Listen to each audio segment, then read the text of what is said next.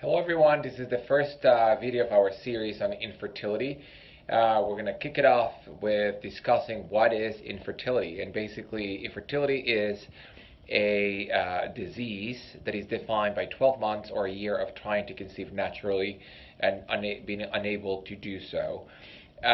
Because age really affects fertility, then the evaluation of the patient varies by age. So obviously, if you're going to define infertility after 12 months, then you would only assess the person after 12 months of trying. But that only makes sense in patients under 35. If you're 35 years old or older, we normally recommend an evaluation after 6 months of trying.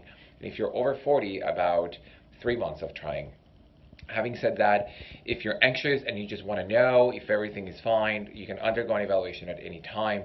And definitely, if there's any issues in your history or your partner's history, such as irregular cycles, issues with pituitary hormones, or there may be issues with endometriosis, fibroids, tubal disease, or sperm counts, or probably vasectomy, or something like that, or tubal ligation, then of course you should undergo evaluation and counseling as soon as possible.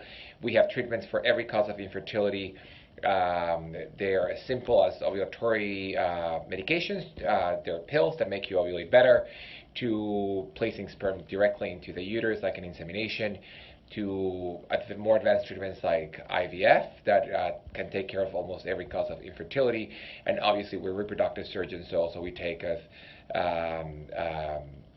we perform surgical procedures to fix these issues such as fibroids and polyps and scar tissue in the pelvis and so forth. So please follow us in the next few months, and take care. Bye.